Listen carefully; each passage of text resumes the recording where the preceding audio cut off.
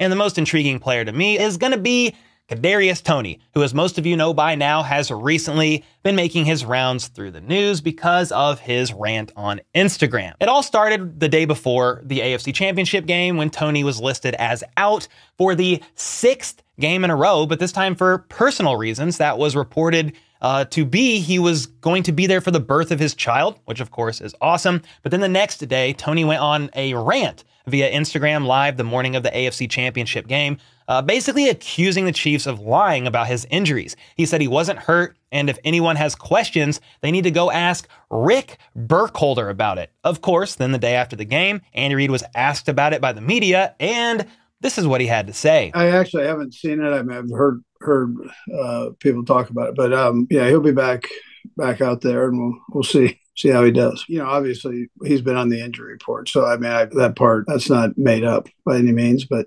he's been working through some things and he'll be back out there. He's going through some things, Andy said. And while I definitely would agree, I would also be extremely surprised if the Chiefs opted to have Toney dress out and play in the Super Bowl after he publicly accused the team of not being truthful about his injuries. That's a pretty serious accusation. It's also not that far-fetched to believe that Toney is gone after the season and will no longer be a Chief. You guys got to let me know your thoughts on that, though. Do you think Toney should play in the Super Bowl, or should the Chiefs have him be a healthy scratch, especially considering what he went on about regarding the team on Instagram? Then, what are your thoughts about Toney being gone in the offseason? Is that likely, or since he's still on his rookie deal, if they can salvage the relationship, you think he returns?